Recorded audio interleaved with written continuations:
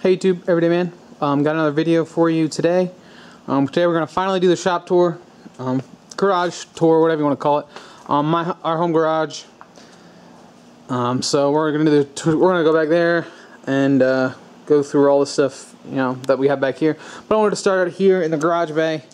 This is we can park the car in here a lot of times, but if I'm working on a bigger project where I need the table saw, the Shopsmith, I'll pull the car out and work on it out here. Also out here we have the Coleman air compressor out here. Don't get a lot of use on that guy anymore because as you can see, the walls in here are concrete.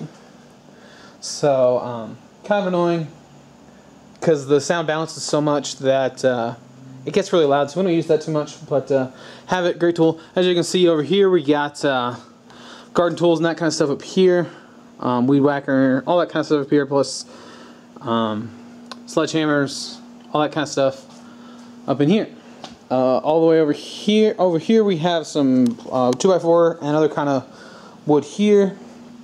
Got a nice light here that we made. Bottom is a big caliper, like from a truck. Wire, metal pipe here with wire going up the pipe, coming out here with a light and a socket, which is really nice. So that's a really great thing we made. It gives you a nice good light, especially if you're working under the hood of a car. Works really great for that.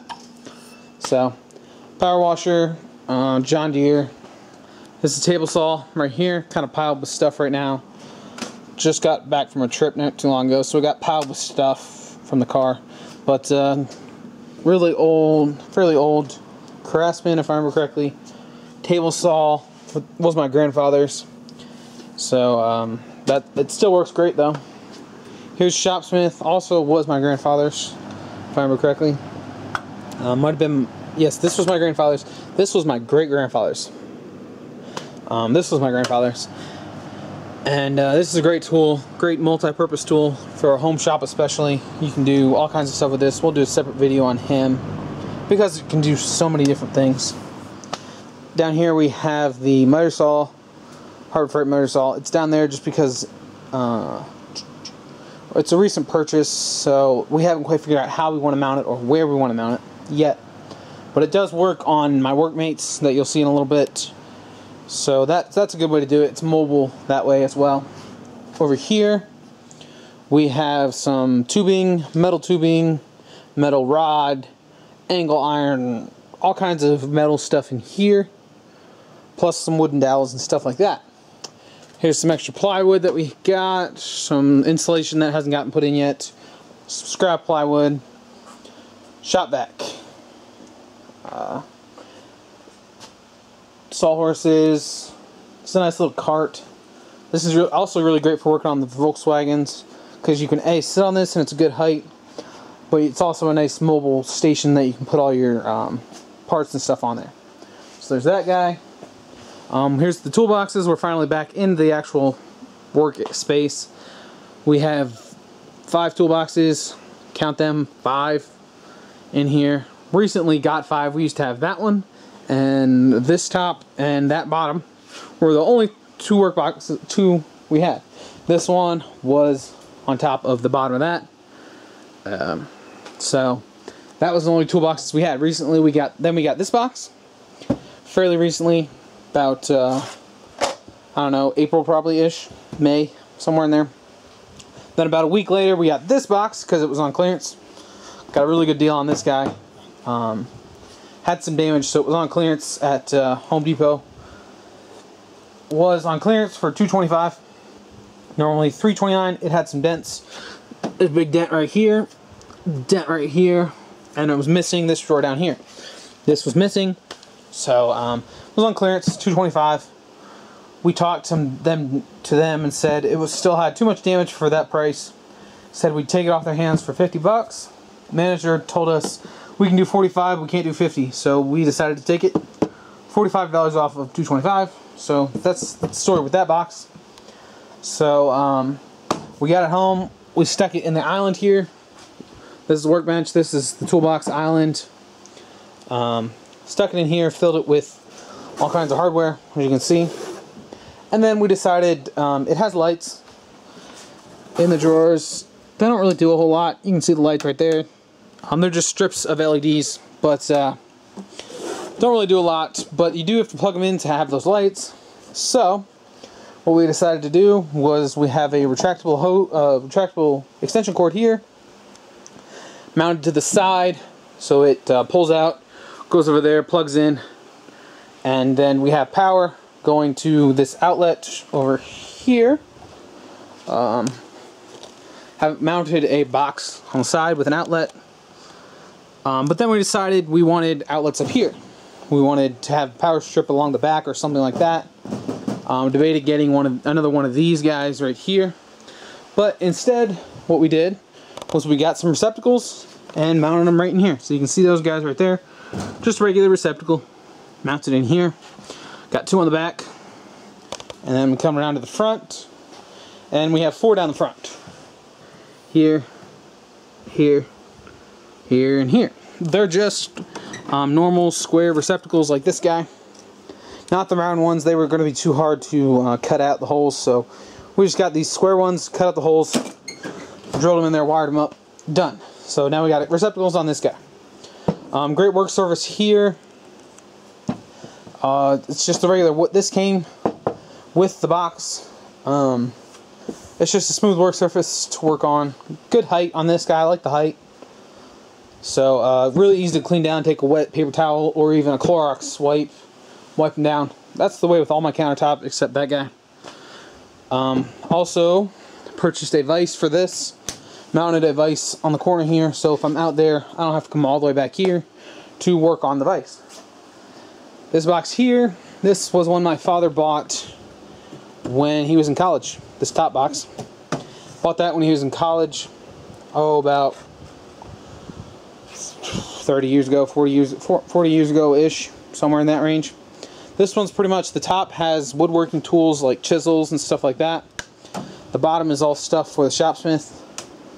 So that's this box right here. Plus we have magnetic gloves, glove holder here with regular nitrate gloves, type gloves in here.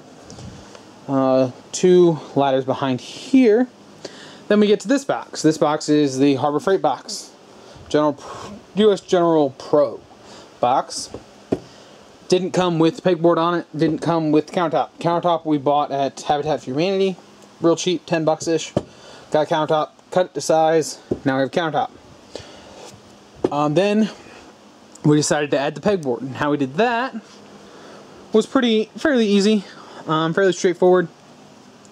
We took some U-channel, and it was the right size for our pegboard, so we cut the front off, cut part of the channel off in the front, mounted it on the corner with some pop rivets, slid the pegboard in, put a top piece on, and then put some other U-channel down the back for support, extra support, and that's what we got right there. It does bow a little bit because of all the stuff that's on the top here. But that's great to keep tape on, stuff like that. Also have these guys mounted up here. Clamp on lights. They're great for in the shop. I got one up there by the shopsmith and one over here by the bandsaw. So anyway, this box is full of more hardware. Screws, nails on the top, all that kind of stuff, hanging stuff, all kinds of other hardware in this box. Plus we have more of these guys in here for storing nuts and bolts and all kinds of stuff on the top here. So good working surface, kind of cluttered right now, but I'm still organizing. Like I said, these boxes, this one and this one, have both been acquired, you know, within the last couple months, and this bottom box here was even closer because the bottom of that box and the top of this box were bought together as a set from a yard sale kind of deal. So an estate sale, if I remember correctly. It came with some tools in it, but most of the tools in this whole box, top and bottom, were all in here. In this box right here. This is the Homek or whatever, however you want to say that. Came from, I want to say it came from Costco, maybe? Not sure exactly. got all the sockets up here. Inches on this side, metric is on this side. Great way to organize your boxes if you don't have two separate drawers for all your sockets. My biggest problem was I didn't have anything deep enough to hold these guys, so all my sockets are on top here. Like I said, inch on this side, metric on this side, plus some 1/4 inch stuff, but the 1/4 inch stuff is even inch over here, metric over here. Also got some Allen wrenches and all that kind of stuff up on the top. A lot of stuff on the top, and then all the drawers are filled with tools. I'll just give you a brief look at the labels on these guys, and we'll go through a different video of a toolbox store, I think, all the tools in the toolboxes. So that's that black toolbox. Then we come to this box right here. Like I said, all these tools were in here, but now we separated them out, so now we have two boxes, better organized, more sensibly organized. Again, we'll just give you a little tour of the labels, and we'll see more tools in my video that I'm going to make, apparently, of Toolbox Tour. On the back here, we have a paper towel rack holder thing, magnetic. There's that. The stair square, say that 5 times fast.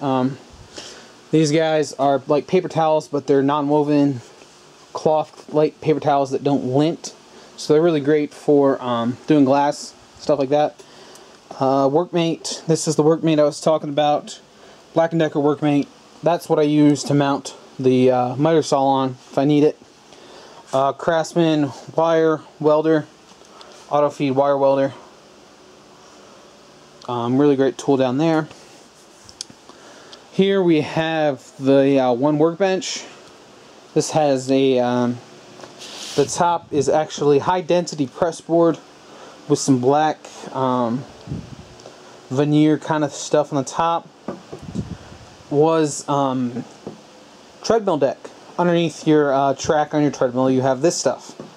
My dad used to work for a company that made treadmills, and these were leftovers when they went out of business, so got them, and now we have good countertop to work on.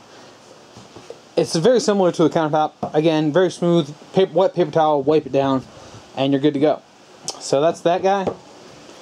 Over here, we have drawers, 2 high, 3 wide. These, again, another company that was tossing them out. They decided they didn't need them anymore, so we took them. Good way, another tip here, nice little tip here is to keep your sandpaper organized if you don't have wall space, which I don't. Get a file folder. Have a bunch of file folders in a, hang them in a file cabinet like this, and now you have all of your sandpaper organized by grit in different file folders. This one right here is all used stuff, so small scraps and stuff like that, all in its own file folder.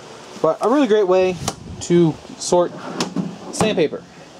So a little tip there that I found. Got some metal shelving right now. I don't have space for it, but it's like regular shelving you see in a store. Great stuff to have, but like I said, right now I don't have space for it. Plus some more treadmill deck to make some more workbenches if I ever decide I want more. Another workbench here. This one actually came with the house that I'm renting right now. So that's this box right here. This workbench right here. This has just pressboard on the top. Not a huge fan of the top of this because it just gets so dirty. It's so hard to keep clean. Let's see. Down here we have the welding helmet down there. Auto directing welding helmet, angle grinder. Both of these are Makita planer right there. That's the pneumatic stapler and nailer. Disc sander. This guy, those two are my brake caliper tools. Finishing sander there, 2 drills, 1 Makita, 1 Craftsman, Wire drills. Yes, I still have wire drills. A heat gun, soldering iron, 2 circular saws, Black & Decker and skill saw, Craftsman router, Craftsman big sander, grinder, buffer guy back here, plus 2 jigsaws, 1 Craftsman, 1 Black & Decker. So that's that. All my cordless stuff's up here. All Craftsman cordless C3 stuff. Got some 2 reciprocating saws, 2 drills, 2 fluorescent lights, 1 regular light, and a circular saw. Plus my I have an electrical chainsaw as well. Here's the power strip right here. Great Dremel there.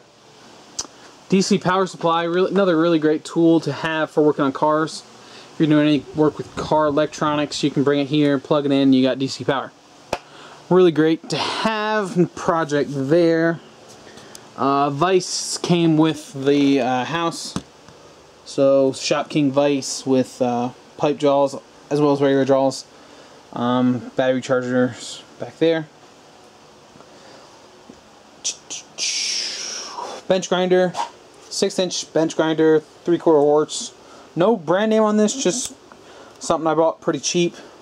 But it's got good power, good grinding stones. I haven't actually changed the grinding stones since I bought it, and probably bought it. When did I buy this? At least 10 years ago, probably, was when this was bought. So it's been a good thing to have. This stand was recently bought, Harbor Freight cast metal stand. Got the big vise. This is a big 6-inch vise. Again, my dad bought really cheap off the back of a truck. I was asking him about it the other day, and he said, yeah, I think I bought that off the back of a truck for about 20 bucks. So back in the 80s.